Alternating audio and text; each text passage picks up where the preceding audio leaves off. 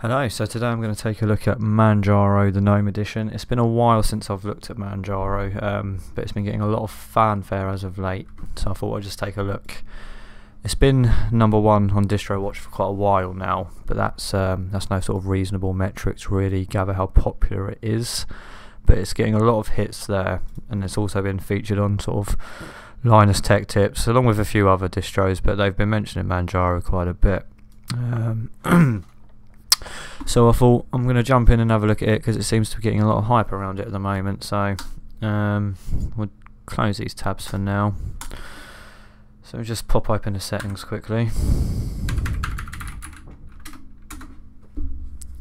I've changed the default theme and just removed the arc menu extension.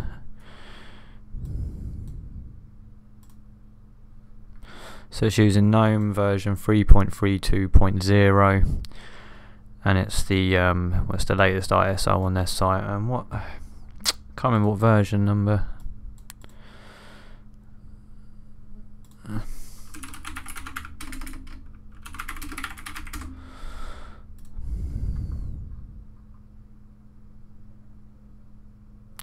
(18.0.4), so it just says it down there. So what I'll do is I'll just show you the sort of extensions it comes with. It comes quite a few GNOME extensions out of the box. I've installed Albert myself. So if you open up tweaks, so it comes with a load of these extensions already set up for you, disabled by default most of them. This dock on the right is on the left, sorry, is also an extension. I think it's dash to panel. Dash to panel? Is it dash to panel?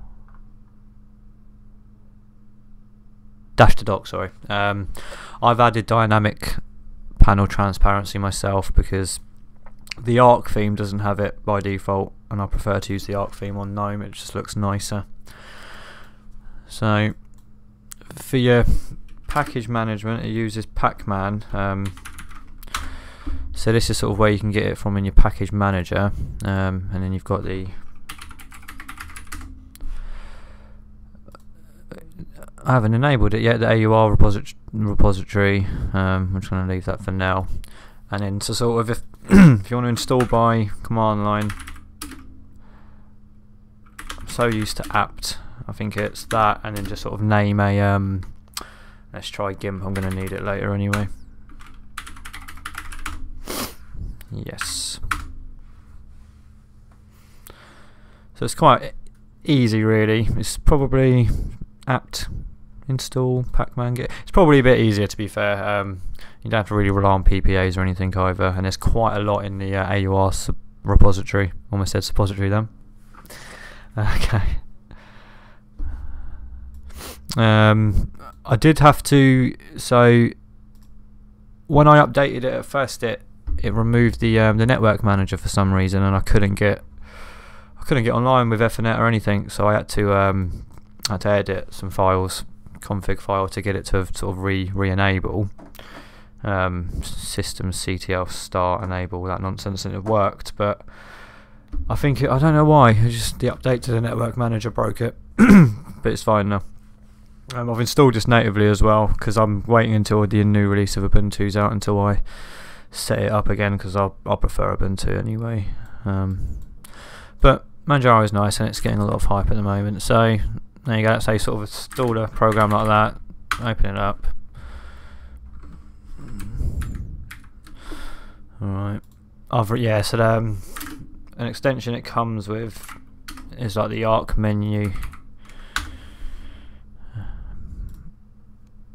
but I don't really like to use an application. I prefer just to use Albert or something. Extensions. Let's just show you what it looks like. Arc menu. So with that enabled, you've got, you know, categories and whatever else. Sorry, I've got a bit of a cough at the moment. Alright, let's just disable that. I've installed Caffeine myself. So it's got GS Connect out of the box, which is cool. I think Ubuntu's going that route too. I could be wrong though. Alright. Let's just close that. So let's have a look at the package manager here. So let's say, I think it already comes with Steam as well. I think, yeah, that's one of the sort of selling points I was mentioning online is Tech Tips. because there's this big push at the moment, it seems, to get people into gaming on Linux, which is brilliant. And I think sort of people are really enjoying just using Manjaro as like their step in the door, and I don't see a lot of people switching from that. New people, really, because they'll get too used to it, and I couldn't really see anyone that's swayed by these videos that are coming out at the moment about sort of gaming on Linux and they're starting on Manjaro. I think they'll probably stick, and I think it's going to really increase the sort of fanfare and hype around Manjaro. It's already really quite high. Let's let that do its thing. So, standard GNOME affair. You've got your applications here. So it comes out of the box with Evolution for your emails, Nautilus, I do believe.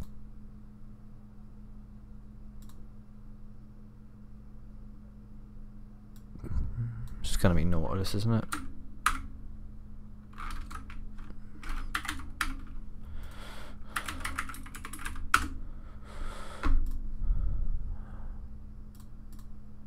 Yeah.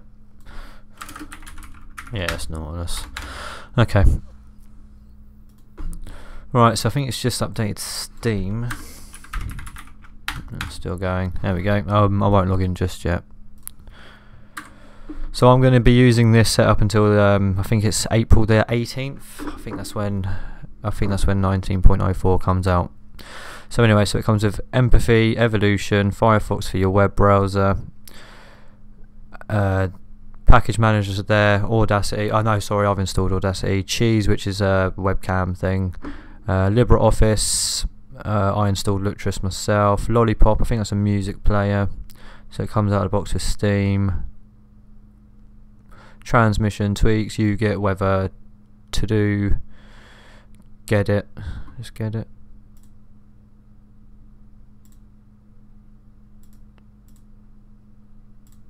Stop pressing preferences. There we go. Yeah, get it. 3.3.2.0. Right, I'm just gonna log into this on my other screen. I'm probably gonna have to authorize it on my email account as well. Yeah. Okay. Firefox. I'm just going to quickly log it all in.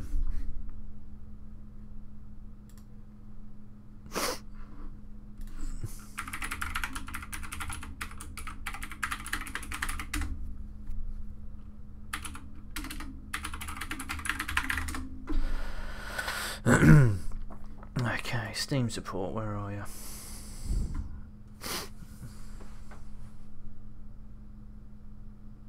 There we go.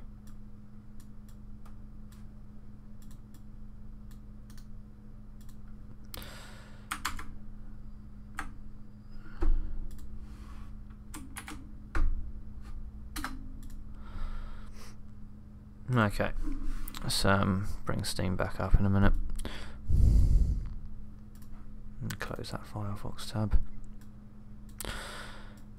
Alright, this is an old account I don't really use at the moment.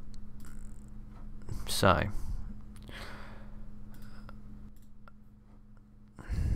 this is the big thing as well at the moment with Steam. So, enable Steam Play for all other titles. So you can literally pretty much play what you want at the moment, and the support sort of varies depending on what title you use. But so with this and Lutris and all the other efforts people seem to be making, I think gaming is really going to be what pushes Linux into a new level. It's never going to be sort of number one or anything, but I think this is a good direction it's going in. Alright, let's just see if there's anything else I need to take a quick look at.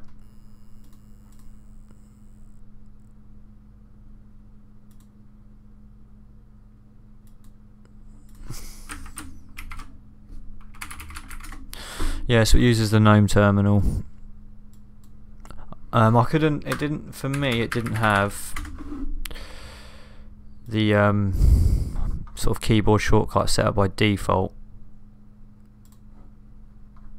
I had to add it at the bottom here.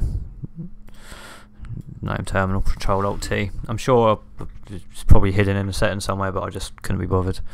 But anyway, that's sort of my quick look at Manjaro. I'm going to be using it, as I said, until the new release of Ubuntu comes out, and you never know, I might keep it on a separate partition just to sort of play around with it. But thank you for watching, and please subscribe.